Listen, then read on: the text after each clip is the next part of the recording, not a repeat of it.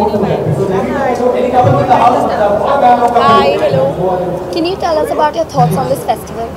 Well, last time I missed Khidkiya, the first season, the first year of it, and I really regretted it because I was not here. But I'm glad that I can attend this time, and I'm really looking forward to it. I think it's not only just a theatre festival, it's more like a carnival of different forms of arts, which it's not only entertaining, but it's lovely to just watch how talented people are here.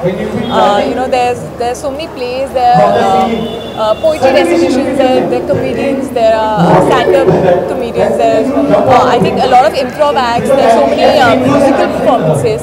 So I think it's a great effort that Mukesh has and the entire team has put together, and I'm so glad that we have something like this happening in Mumbai every year. It should continue. Thank you.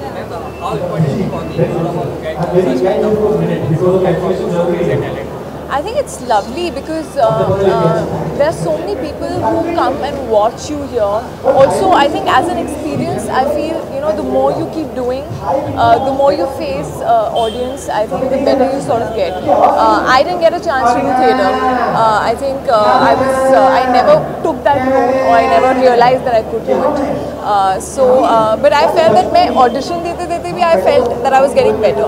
So I think it's a great platform because you can showcase your talent, you can show what you have. It's such a great platform. There's normal Janta watching you. There are also a lot of directors and all who come and watch this festival. So it's an amazing opportunity. And there's Mukesh, who's here, who's making all this happen. So you never know, you might get cast. No. Dubbing is still going on, and of course, dubbing is a very important aspect of filmmaking for an actor. I feel, I used to find it very difficult to sort of do the entire scene in such a small room where you don't have anyone to interact with, and you're watching yourself and you're emoting those same emotions. Sometimes it just doesn't happen in that kind of an atmosphere. So, but I think now I'm kind of getting hang of it, and I'm sort of really enjoying it. I like the way you can change a few things. I like the way you can better your performance. I like the way you can play with your own self on the screen, and you can watch the film. So Bareilly Ki Barfi is there. So that also, most of the talkies I think we're done with. We're left with about 2-3 songs. Ayushmann and Rajkumar Rao. And that's directed by Ashwini Iyer, who's amazing. And I've had a lot of fun on that film. It's completely opposite to what Rabta is in a way.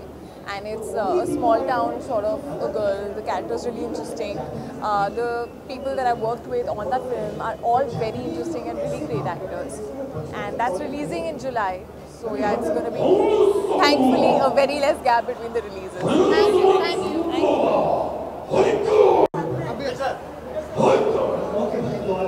you.